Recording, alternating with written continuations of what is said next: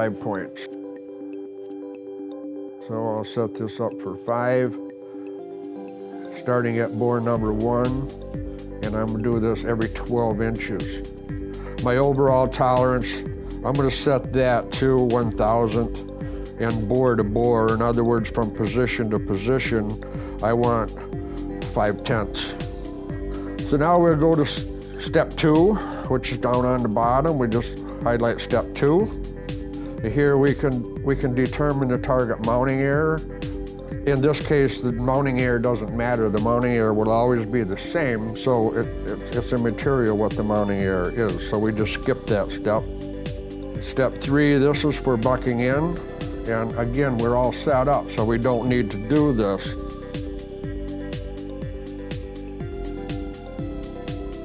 Now we're just gonna start taking readings.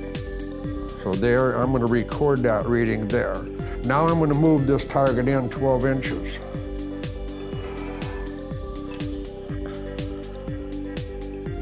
Record that.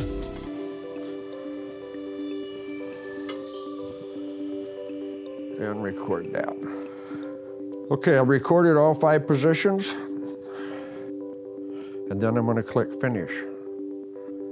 This is gonna take me to the results screen, and I can see at the top of the screen here my vertical straightness and my horizontal straightness are all within tolerance. I have the plots on the right side of the screen. I can show this relative to a best fit plane. I can show this relative to the laser beam. In other words, if I want to look at this, what is my alignment like relative to the gearbox, this plot will show me that. If I do best fit, the best fit is the true straightness of the barrel. In other words, we calculate a best fit plane of all 5 points and draw a line through there, and that tells us what the deviation is from that best fit plane, the best fit line. 1 and 5 are end bores, so I can tell it bores 1 and 5, or I can do end bores. Or I could say, well, I don't want to make this 0. I want to make 1 and the middle 0. So 1, 2, I can make bores 5 and 3 0. And it'll pass that line through those. And then I can see what the straightness is relative to those. So I'm changing the relativeness of what my reference is. My reference can be the gearbox, my reference can be a best fit plane or best fit line, or it can be the end bores or two given bores. From there, I can view the data.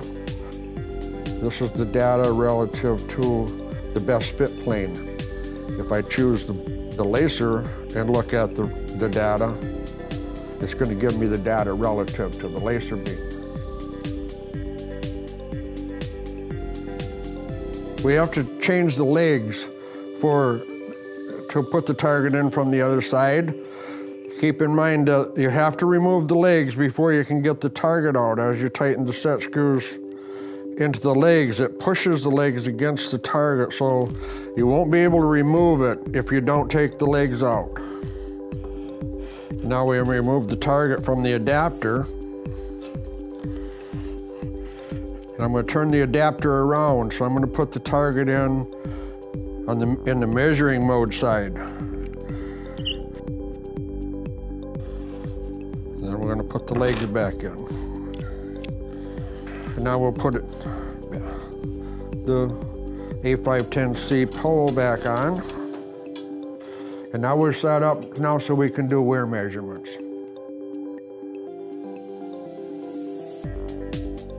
This time I'm going to use my reference bore. We're going to do bore diameters. Because when you do this, you normally use an inside mic and measure this end of the barrel and see what that is. We don't really tell you what the diameters are, we tell you what the diameter change is. In other words, I can't just put the target in there and it knows what the diameter is. I have to tell the program what the diameter, the starting diameter is. Then the program will tell me the different diameters based on wear. I'm going to tell it here the vertical diameter is 2.5 inches, which because we measured it and that's what it is, and so is the horizontal. We're going to go right to taking measurements.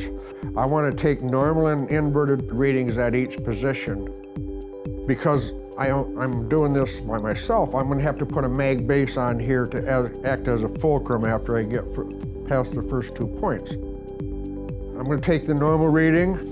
Now when I invert this, turn it upside down, put the cable on the top, and using the level, get it level, and I'm gonna push this pole up. That kind of locks the target in place. I'll record that. Because we're taking normal and inverted at each position, it always starts with the normal position. So I'm gonna turn it back to normal. I'm gonna take it in 12 inches to the first hole, using the level. Make sure I got the cable on the bottom. And I'm gonna record that. Now I'm gonna turn the target to the inverted position and record. I pull on the pole a little bit and I can feel that it's not locked in. It's very loose. So I'm gonna put the mag base on here. This mag base is gonna act as a fulcrum. So I can just simply push down on the pole. Now I can feel that the target is locked in, and I can record that. Inverted, push down on the pole, record that. Now I'm going to click finish. I have all my data here. This is my straightness data.